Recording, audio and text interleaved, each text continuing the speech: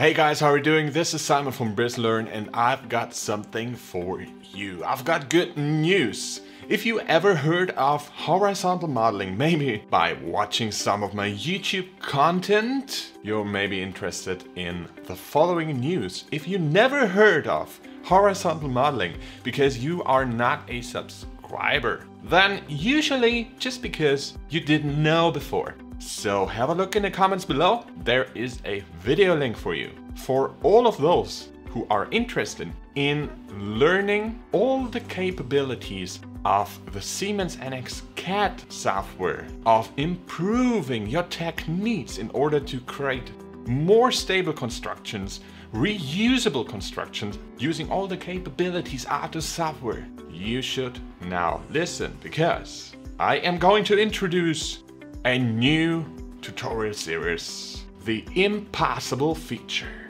Next week, on Tuesday, I will upload the first of 2 videos where I'm going to explain you how to create the impossible feature. What is the impossible feature?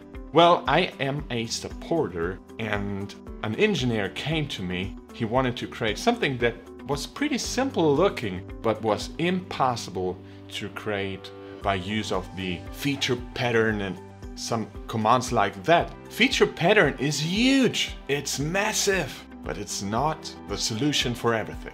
So we needed to create a workaround. We had to define a couple of features and combine, and I was searching for a solution for quite a while, meaning around about 10 minutes, I guess. And I found a solution that gave me the ability to create a really powerful, stable construction that could be user-defined by use of expressions. And I was also using the pattern feature. After the part has been finalized, I've decided to create a full course. I have created 2 hours of video material just concerning this topic. And people used to learn a lot of freeform commands, so I was implementing this into my official freeform course. But anyway, I am going to upload a tutorial series that will be for free. For you, for my subscribers, and all of those who are going to subscribe or watch my content. Anyway, if you haven't subscribed yet, I recommend you do. Of course, use a ring button as well to be informed automatically when the first video of my tutorial series is online next week.